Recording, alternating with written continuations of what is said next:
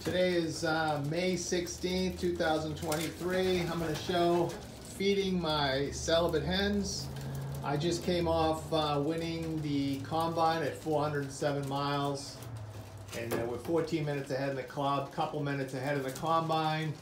We were flying against the wind. The wind was predominantly north, and I fly in the north. There's a combine winner right there, the checker hen. And this is my other best flying hen. She's a 5-year-old. She's been spectacular. As you can see, I clean the love once a week. I clean it on race day. I don't get crazy with these pigeons. And they're a little bit hungry. I'm going to show you how much I feed them. Here's their feed. This can here is, let's see, looks like 11 ounce. That's one of my best hens right there. She's been unstoppable, 5-year-old. 11 ounce. I'm feeding depurative mix.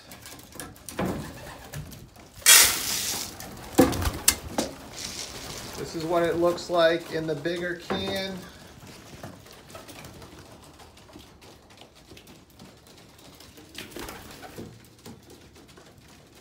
Everybody's worrying about feeding. This is once a day. They eat once a day. Come on.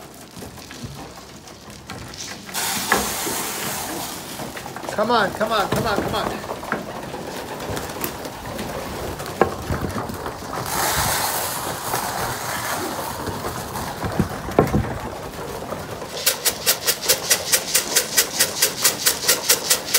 Come on, come on, come on, come on.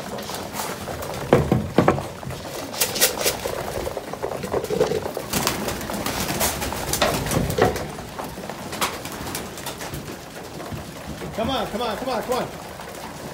These are my girls eating. There's about 31 hens. That's their feed for the day. When they finish eating, which will be fairly quickly, I'll walk them out front here. I'll spend the day out in the little fight pen in the front of the loft. And my brother will let them in tonight, about 7 p.m. Again, I have a 300-mile race. They'll eat this quantity of feed right through shipping day. And for 300 miles, that's all they'll get. I'll fly them this weekend, and then I'll start getting them ready for the 500. Hope you liked the video. Everybody's been asking about how much I feed. That's how much I feed. Frank McLaughlin, McLaughlin Lofts. Please like and subscribe and share my videos. And hopefully we'll have another good race. We've been having a great season with these hens so far. Thank you so much. Bye-bye.